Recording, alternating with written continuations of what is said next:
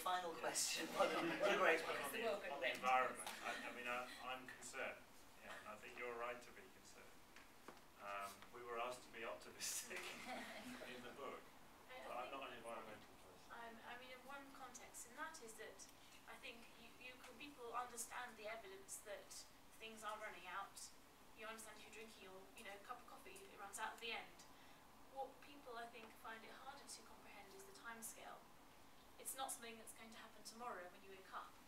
And almost then people put it off. They deal, well, I've got a much bigger problem tomorrow, I've got to get to my meeting on time. I won't think about how to get there and how to conserve the fuel or something like that. So I think that may be one aspect.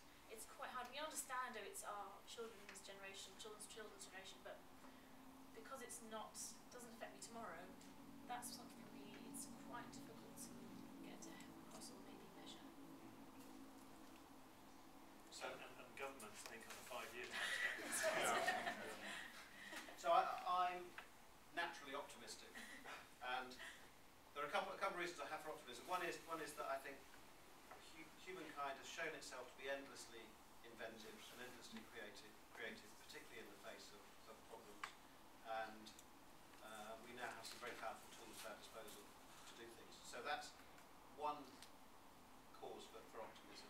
Another one is that the planet has shown itself to be pretty resilient to things in the past and to an extent recently.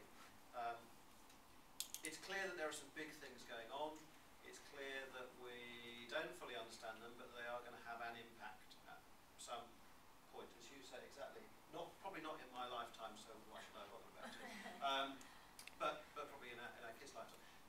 But you can do practical things. We've just started a project, which if you read The Guardian yesterday, you'll have read about, which is actually engaging teenagers in how they consume energy and trying to use technology and social networking and other things to make them think about their energy use.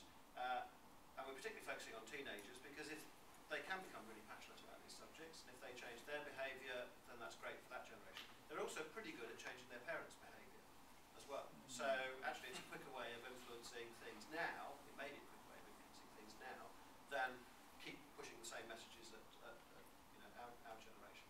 So I think there's room for optimism, but it is an area that we have to apply intelligence, we have to apply resources, and